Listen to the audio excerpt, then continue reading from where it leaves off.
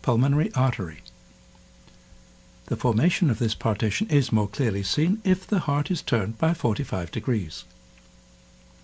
Originally, the right and left ventricles share a common outflow channel, the truncus arteriosus, which gives rise to the aortic arches.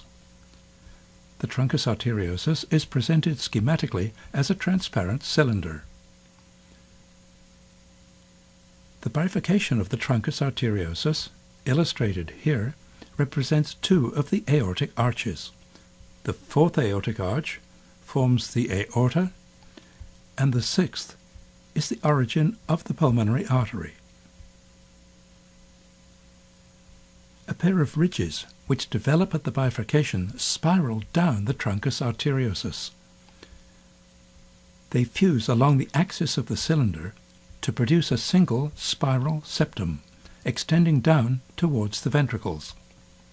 The interventricular foramen is obliterated by masses of endocardial tissue from the ventricular septum, by the endocardial cushions, and by the spiral aortic septum. The partitioning of the heart into its component chambers and corresponding arteries is now complete. The significance of the spiral aortic pulmonary septum is more readily appreciated in a frontal view of the heart.